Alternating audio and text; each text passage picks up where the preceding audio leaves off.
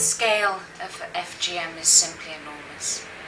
3 million girls a year are cut.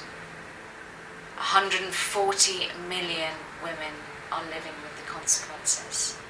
It's a centuries-old tradition. It predates both Christianity and Islam, and it's believed to have started in Egypt, we think. It happens in 28 countries across Africa.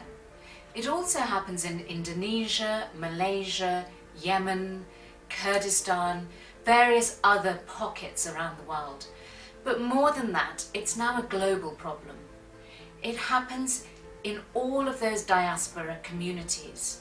So in Australia, in the UK, throughout Europe, the USA, almost every place in the globe, FGM is a problem.